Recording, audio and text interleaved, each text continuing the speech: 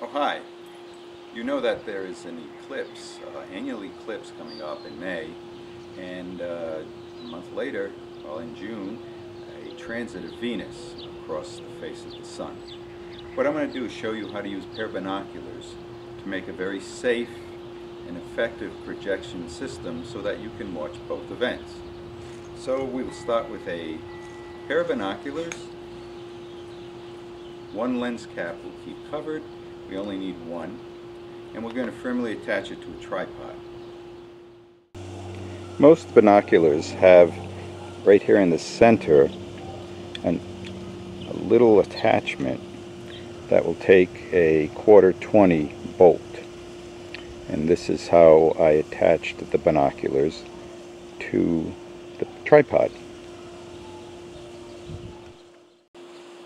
The camera shoe, and I'll be attaching the binocular to that with get a 1/4-20 wing nut and a right angle bracket.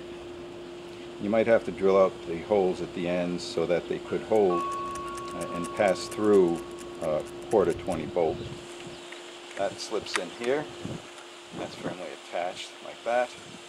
And then this 1-inch 1/4-20 bolt with two 1/4-20 nuts will attach the binocular to the foot. Alrighty, get a screwdriver and attach this.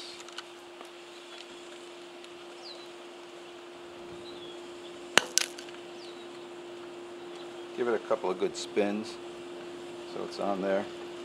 Then you can manipulate these bolts, tighten them,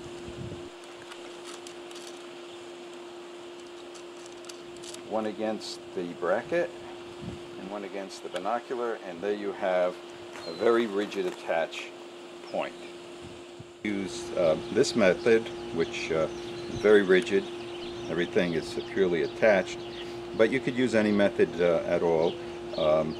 What's important is to make sure this is attached. Also, you need to be able to focus the pair of binoculars with the knob so that you get a good image. Here you see a cardboard screen which actually will cause a shadow in which we'll project the sun's image. Here you see the image of the sun. I'm going to focus it.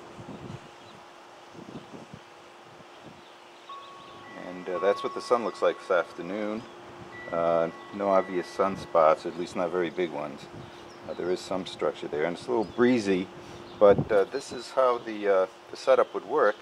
And you'd look at a piece of white paper, you'd make a little screen on the ground, and you sit there and watch this, either the eclipse or the transit of Venus. And this is very safe. Of course, never ever look through the binoculars while they're pointing at the sun. So that's all there is to it. This is a very simple and easy way to view the eclipse or the transit of Venus, or anytime you want to look at the sun, maybe looking for sunspots. Very safe and effective method. Good seeing.